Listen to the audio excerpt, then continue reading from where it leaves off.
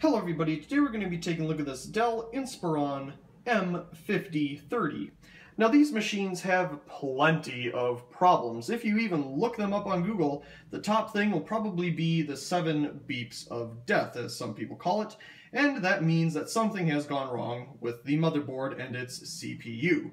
However, I was surprised how easy it was to fix that, as I actually received this machine because it had that problem. It wouldn't boot anymore, and it wouldn't do a darn thing. So, all I had to do, surprisingly, if you're looking for a solution to this problem, is first turn it on, and then plug in the power adapter and wrap it up in your sheets that you have in your bed.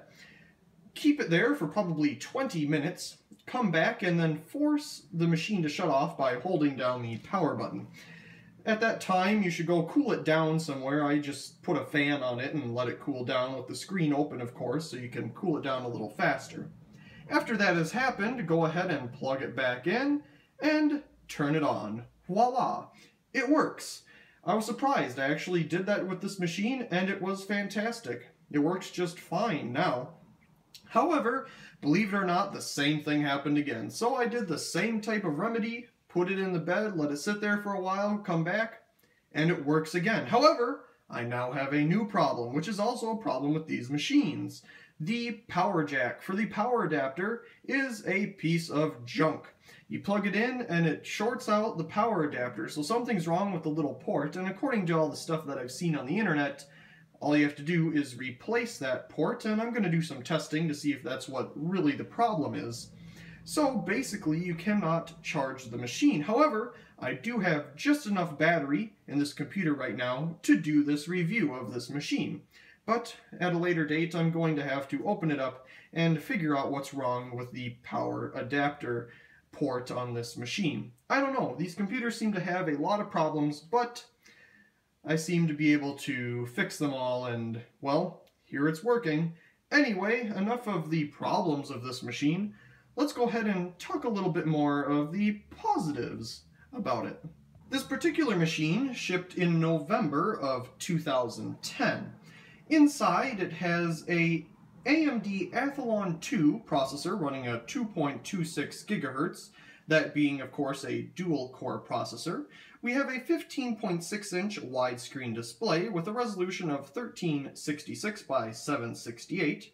Running the display is the ATI Mobility Radeon HD 4250 graphics with 256 megabytes of video memory.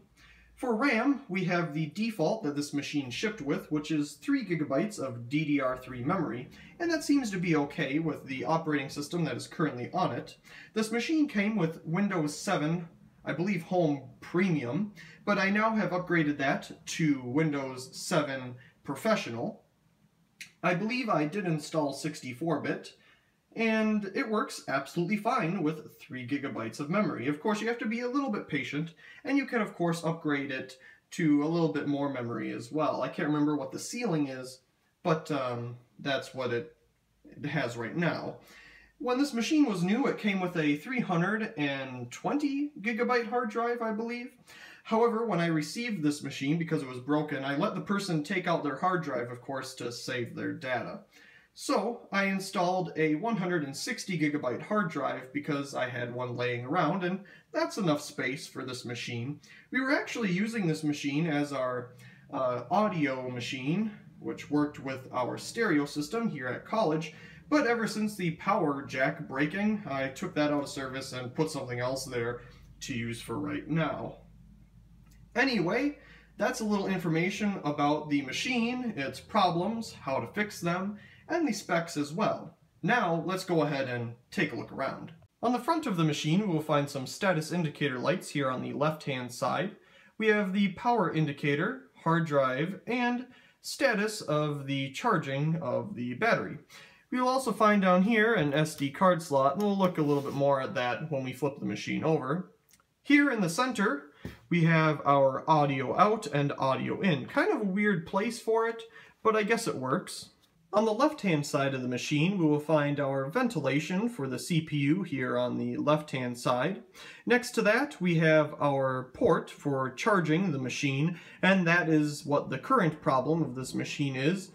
it just won't work. It seems to short out the power adapter, and I've tried different power adapters. I have like 3 of them, and I know they all work. So obviously there's something wrong with the port here. Next to that, we have 2 USB 2.0 ports, Ethernet, VGA video out, and another USB port there on the end. On the right-hand side of the machine, we will find our DVD drive and the Kensington lock port. Taking a quick look at the back, there's a whole lot of nothing. Opening the machine up, we will find our 15.6-inch glossy display.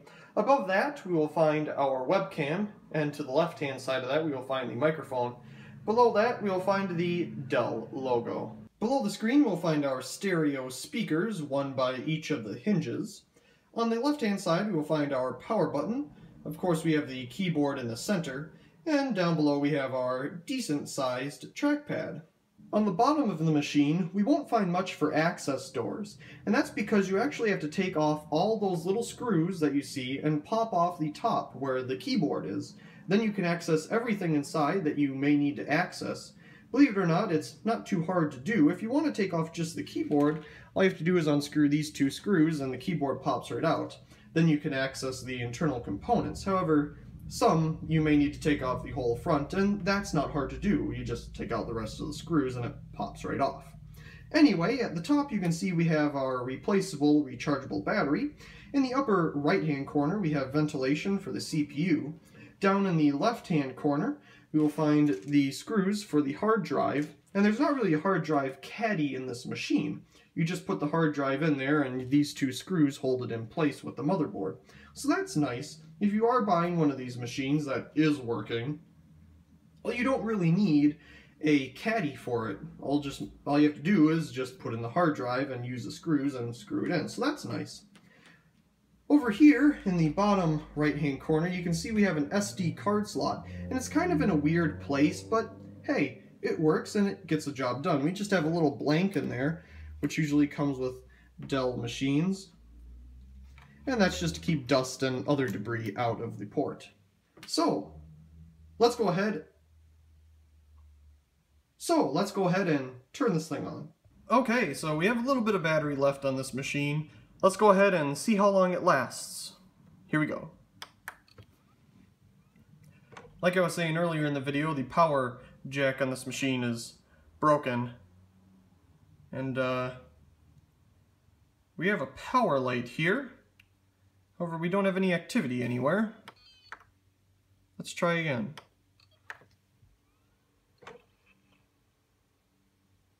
There we go. I don't know what was wrong there.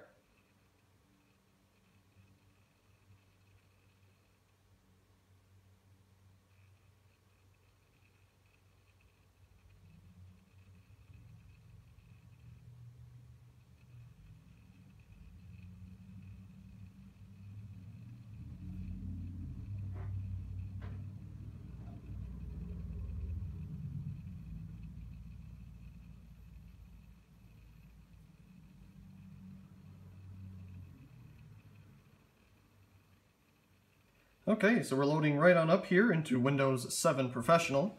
Like I was saying, this machine originally came with Windows 7 Home Premium, but taking the hard drive out, I decided to just put Windows 7 Professional in it.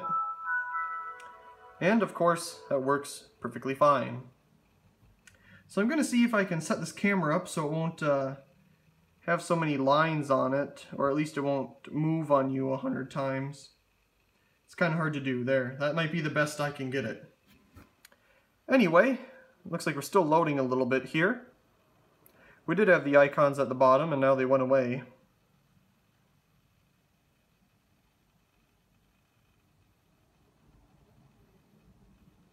We'll wait for them to come back because it's obviously still thinking in the background. We still don't even have the little icons down here in the corner other than the time and date.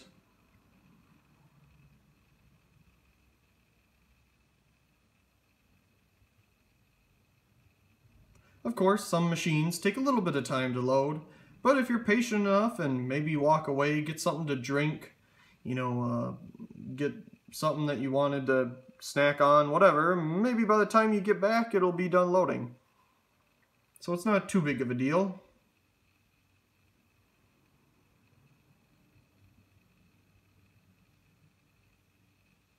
So our icons are slowly coming back down there at the bottom.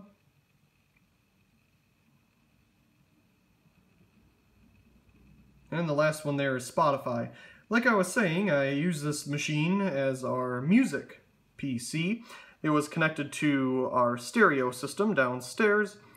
However, with its power jack being broken, I decided to take it out of service of that and put a different machine there.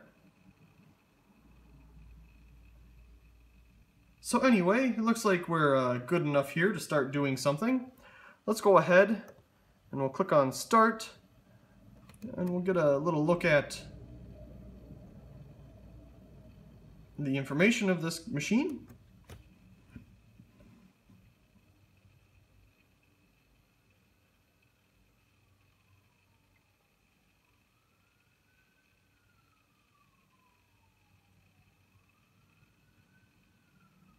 So we can see here the processor. We have 3 GB of RAM, which was the default size that came with this machine.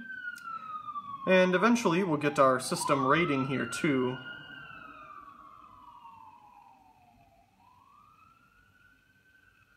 There we go. We can see it's a 4. Go ahead and click on that. So here we can see all the other ratings. Of course, this system was only available in Vista and 7. I don't know if it was available in Windows 8, but I do know it is gone in Windows 10. So we can see here the lowest thing is the graphics. However, for some reason, the 3D graphics is a little bit better. Interesting. Anyway, we'll go ahead and close out of that. Let's go ahead and take a look at Firefox here. Now, being Windows 7, Windows 7 is still up to date and fully supported here in 2017, and it'll be fully supported until 2019. Sometime in 2019 it'll discontinue support from Microsoft and it won't get security updates or any type of updates at all. But for now, Windows 7 is totally up to date and totally gets all of its security patches and whatever else that Microsoft sends out. It is still being supported, in other words. So here we have Firefox. Let's go ahead and just see what version we're running here. Version 54. So anything will work just fine on this machine. Let's go ahead and take a look at Lighting Gallery here. Just a nice basic web page.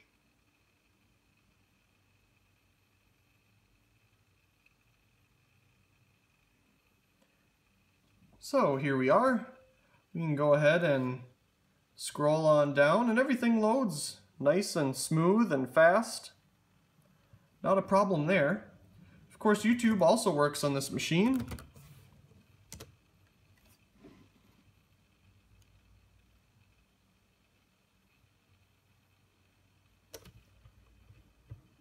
And there we go. It loaded up some of those things there. Of course, the ad hasn't loaded yet. But we can scroll down here a little bit and you can take a look at some of the videos. Of course, it takes a little bit for some of the thumbnails to pop up if you're scrolling fast. I'm sure the advertisement is there. Yep, there it is. And it's playing just fine. Videos play just fine on this machine as well. Not a problem. So, YouTube and any other website that would, work in today's day and age without any issue will work just fine here too, like Facebook and email, whatever. It all works just fine. Of course, Chrome is up to date as well.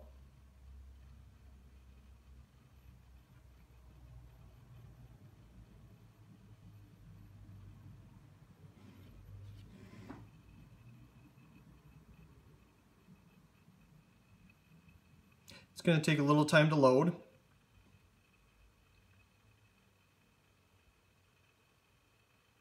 But anyway, anything that I showed you on Firefox will work just fine here with Chrome. So, there it is. Works just as much, just as well. Here we have Office 2010. That works just fine on this machine too.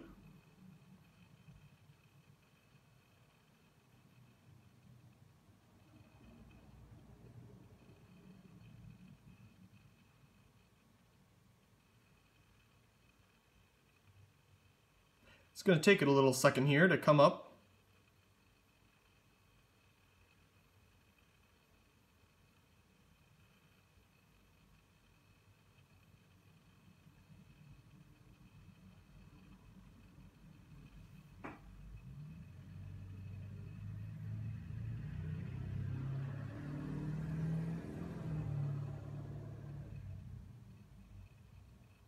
It certainly is taking its time. Maybe it recently installed an update or something.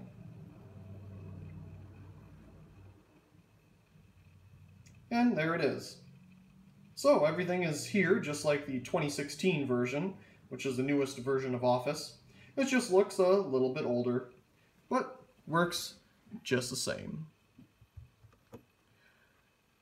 So anyway, as you can see here, we also had Spotify and iTunes, and that's some of the applications we used to listen to music on our stereo, and they work for streaming music and listening to music absolutely fine. Not a problem there with either of those applications. Of course, you can run plenty of other things on this machine as well. As you can see here, we have some other applications, and they all work perfectly fine.